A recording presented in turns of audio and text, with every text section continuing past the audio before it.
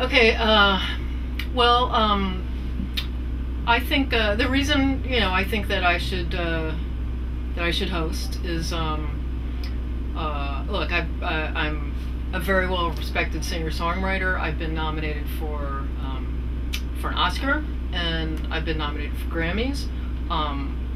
Those things are a pretty big deal. I mean, not for me. I mean, I take that in my stride. But for most people, I think that would be a pretty big deal. And look, I'm not gonna lie to you. I made some bad decisions. I blew through a lot of cash, and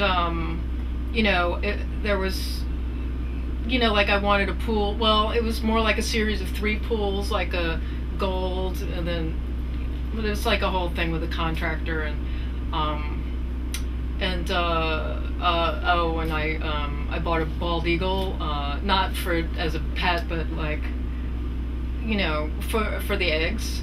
And look, a lot of people don't judge, because until you've tasted bald eagle omelet eggs, you try it and then tell me who's the monster. I tell you what's criminal is how delicious those eggs are.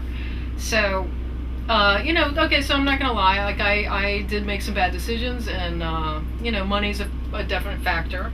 I'm not saying I had a drug problem, but it's not a drug solution, turns out. So, so that's in there too.